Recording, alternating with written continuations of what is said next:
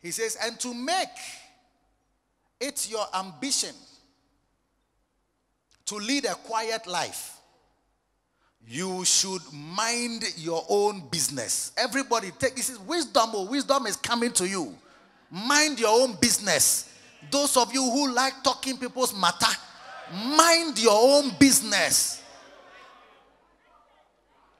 You have nothing to say apart from what you have to say about people. You are not deep. You don't read. Ukofia no akwada, udidi no ada. Watch a Nigerian movie no ada. You don't have nothing in the head. Ensuom kwa. Hey. Preaching no. Aye, but if it will worse, you change. Because the change is what is going to give you a blessing in this life. You are going to be blessed in this life. Mind your own business. Stop talking about people. Next time your girlfriend calls you, girlfriend to girlfriend. Well, your friend girl is your girlfriend. Your girlfriend calls you, or your friend girl calls you. Hey, that's it saying. Hey, yo. Now swear.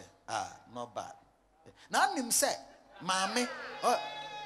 Kacha say, mind your own business. You don't have a job. You don't have a husband. You can't cook. You can't learn. You don't pass exams.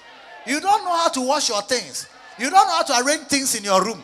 Now, you are minding somebody's business when your own business has not been fully minded.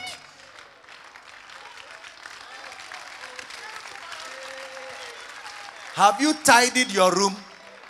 Have you bathed? Did you bath before sleeping? So why are you stretching your big mouth into somebody's business when your own business has not been taken care of?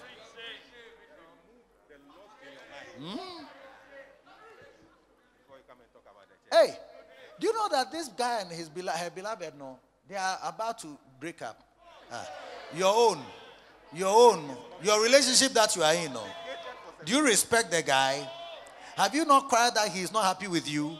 Why are you stretching yourself to talk about somebody's divorcing or breaking up matter when your own is about to also break? Mind your own business. See how to respect your beloved, how to love her well, how to treat her well before you talk about people who are about to break up. Remove the log that is in your eyes so that you can see clearly. Then, log is when you say a timber is in your face. How can you see the way when you are going? A timber is in your eyes. This type of girls who don't have any proper educational encouragement and motivation.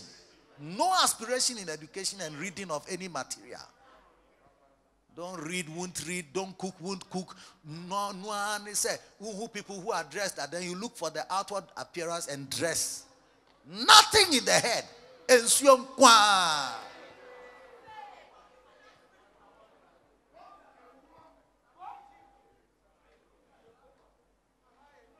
Bishop, are you insulting me? Oh.